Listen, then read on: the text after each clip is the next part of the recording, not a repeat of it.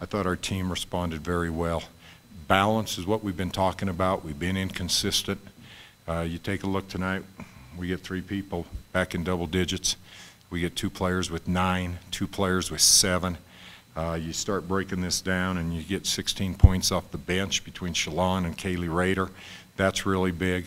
We got our double-double back with our 5 spot for Jordan Sibrel and Kaylee Rader, getting 14 points and 10 rebounds. So there are a lot of positives, and we made some free throws tonight. And everything you take a look at, to win by 11, and you're looking at 16 points off the bench, if we don't get that, it's another close loss. We don't get the double-double from our post players. Once again, it's close. And so it takes balance, and that's what I'm happiest about tonight. Obviously, the last time we saw them, it was kind of a letdown, and we came out with some fire, and obviously coming out from a loss too, we showed them how we can play.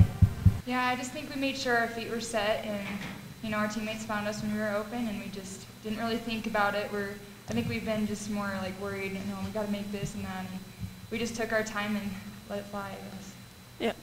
I think we were just finding the open player really well at the start of the game and throughout the game as well. I think that was our biggest thing, is we were just playing with each other and playing together and having a little bit of fun out there. We were a little bit more loose, and I think that allows us to play a little bit better. What ends up happening is there's a great deal of pressure to play this game. And somewhere you got to find the balance of having some fun along with the balance of being able to produce and get wins. And that's always a challenge, and that's one of the things we talked about, that for this 2 hours that you're out there, you put everything on the line. It has to be fun because you're got 120 of them in your career is about it. But you also have to produce, and you have to get something accomplished. It's not just about I'll go out there and just shoot, and whether it goes in or not doesn't matter because I'm having fun. I always tell them winning's fun.